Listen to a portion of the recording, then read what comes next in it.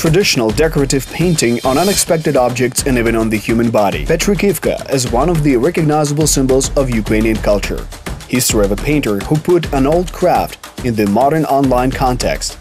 UATV tried to discover the secret of a master who opens the eyes of the world to the beauty of Petrykivka painting. This photo is called The Blue Marble, and it is one of the most reproducible images in history.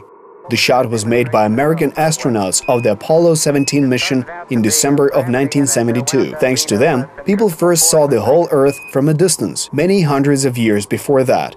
Scientists and interested people could only use globes. They were probably made back in antiquity, but the oldest globe surviving until today is the Earth Apple, by German cartographer of the late 15th century, Martin Beheim. It was a very precise globe at that time, with one exception. Back then, Europeans had not yet discovered North and South Americas. But the very idea that they could turn the whole globe in their hands was captivating. Hardened sea wolves read maps in their travels, and globes became a luxury item as they were quite sophisticated. Among the enlightened European nobility, it was common to brag to guests about two skillfully painted spheres depicting the earth and starry sky. Globes emphasized not only its owner's profound knowledge, but also their artistic taste. The drawings in the early copies were just as important as outlines of the continents. Despite the fact that modern maps are made with delicate accuracy, hundreds of art globes are still offered on creative internet sites. But among them, there is one that is special for those who are familiar with Ukrainian culture. At the moment, I'm involved in decorative painting of globes, based on the Petrykivka painting. Petrykivka is beautiful not only in the finished product, but the process itself is magical and must be shown to people.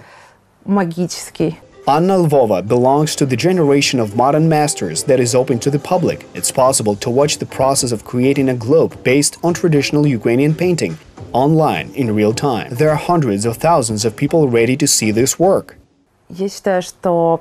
I consider the Petrykivka painting to be very tasty. Tasty is really the correct word. Watching how an intermediate stroke is painted is visually very relaxing and has some kind of a therapeutic effect on people. Watch next, where you can usually find the Petrykivka painting and how Anna Lvova put it in a new context. What was the role the Revolution of Dignity played in it? Finally, how complex is the technique and where can it be applied today? Watch on UATV the story of a master who gave this tradition a new impetus.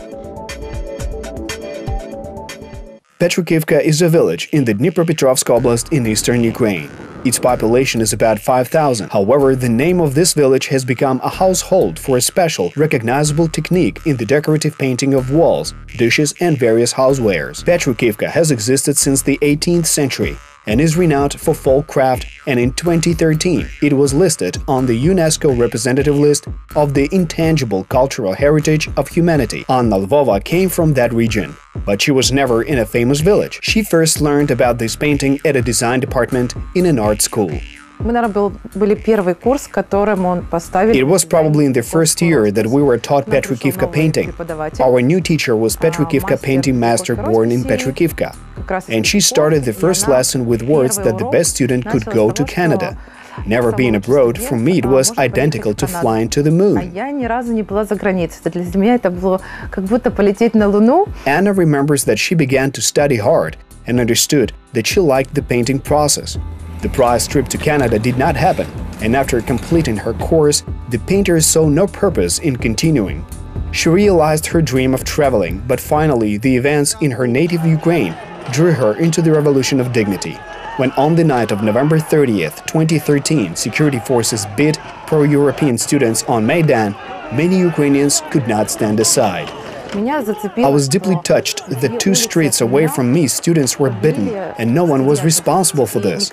I watched these videos and cried. One of the headquarters of the protest that broke out with the new force was located in the Kyiv administration building. Anna Lvova came here for the first time, but not as a painter.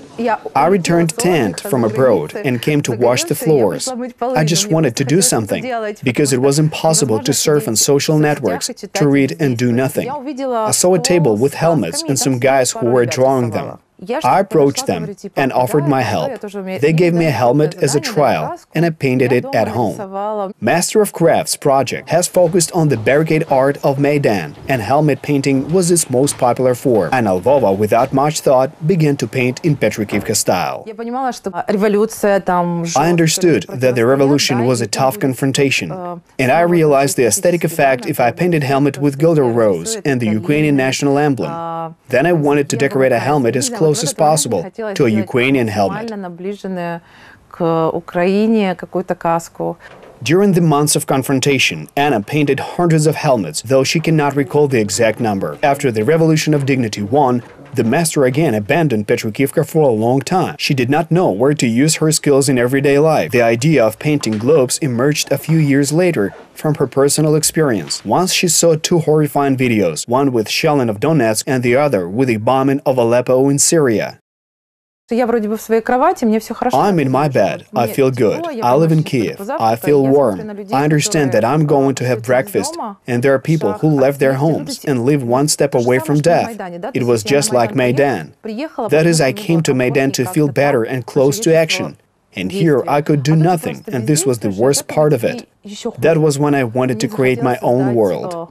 The return to Petrykivka was again natural. Flowers are a symbol of peace in hippie culture, and they can cover the entire globe. A painter who could not do anything in an imperfect world decided to depict it brightly through traditional Ukrainian painting. This started a series of globes, which master has continued to this day. Anna Lvova shares with UATV what knowledge and skills are needed to create such works, in what she moved away from the standard style of Petrykivka, and how it is done. How it is done. Petrykivka painting, although considered a folk craft, in some cases still borders on art. A skillful master can paint anything or even a wall without a preliminary sketch by improvising with characteristic images. At the same time, the set of graphic means is very limited. As a rule, these are flowers, fruits and birds. The color palette was also formed long ago. After Anna mastered the style of Petrykivka enough, she felt limited, and her travels constantly gave her new extraordinary ideas. I returned from Thailand, and I was very surprised by local demons, dragons, such as Naga dragon snakes that are different from classic Japanese and Chinese dragons. For example, in Petrykivka we paint birds, and I wanted to draw an image of a dragon. After traveling to a warm country, Anna often wants to paint tropical flowers or fruits that are atypical for Ukraine on a new globe. In the end, an idea turns into more or less understandable composition for new work. Anna selects an appropriate globe. The more complex the image of a globe is, the larger globe should be in size.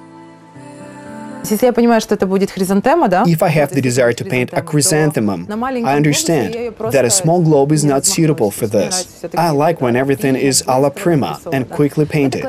It's a classic globe that is sold in every stationery store. Further, if I want to draw continents, then I outline them. In such cases, Anna draws a standard contour and then sprays it with a black primer.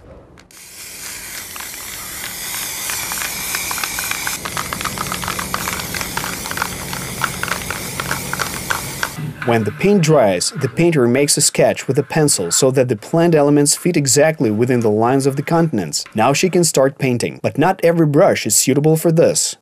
For the most part, Petrykivka is painted using either a squirrel or cat wool brush. As for a cat brush, it is the most beloved, because mistresses cherish their traditions, and so do I. They take cat hair from certain places under a cat's paw or from the belly. These places should be combed out well to get the hair.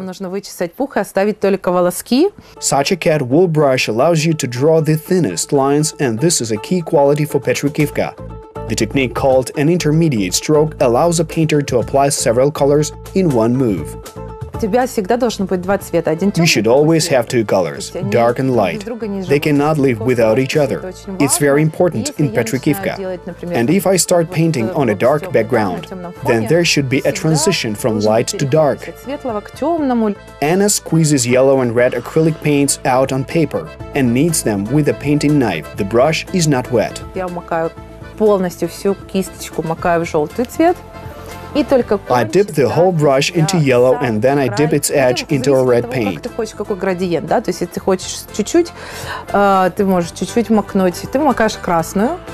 While making a stroke, two colors are mixed and I get a third intermediate color that turns out to be orange. The result is a gradient of three colors, two primaries and one intermediate. In Petrykivka, the stroke should be clean on the first try. Any adjustment will be visible and will spoil the work. After a few strokes, a master should completely clean the brush and dip it into the paint again. Sometimes it takes more time than the painting itself, and that makes the work very painstaking. In terms of technology, Anna follows the tradition, but she freely chooses the colors herself. I tried to paint in pastel colors. I tried to use subdued colors, even colors from classic Petrykivka. But I want to add some pink color. That is, I like acid colors because they are full of positive.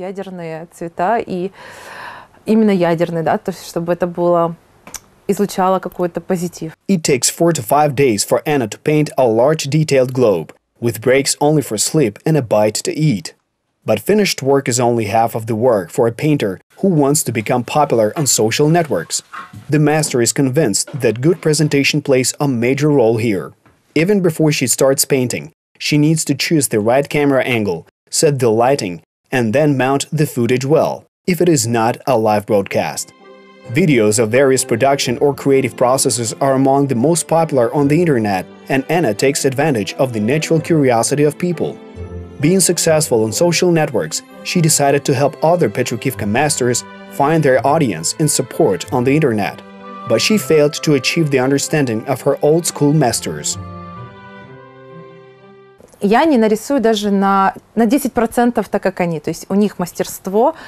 I cannot paint even 10% like they do. I really admire their works, but they do not feel the relevance. They're a little bit stuck in that time, so they do not develop their skills to meet the modern format.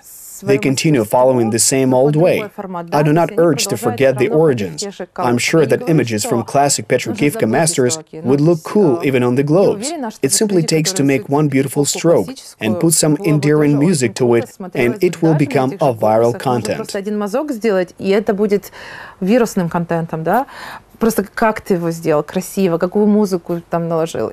In the meantime, Anna willingly teaches her subscribers from all over the world and experiments looking for new application fields for Petrykivka. One time she tried to supplement the images on paper or on the globe with paints on her arm. This led her to make large body art on a model using the Petrykivka technique. Есть маленький секрет, если вы рисуете на коже. There's a little secret. While painting on the skin, you should add a little shower gel or soap. Add a drop in the paint and you can paint with it even on glass. My first body art was made with fluorescent colors in the dark. It was fun because for some reason I imagined myself like Michelangelo to paint everything quickly, like in 2 or 3 hours. As a result, I painted for 7 hours and the photo session with setting the light lasted 2 hours. Плюс еще была фотосессия. Там часа 2 тоже где-то, потому что свет надо было настраивать.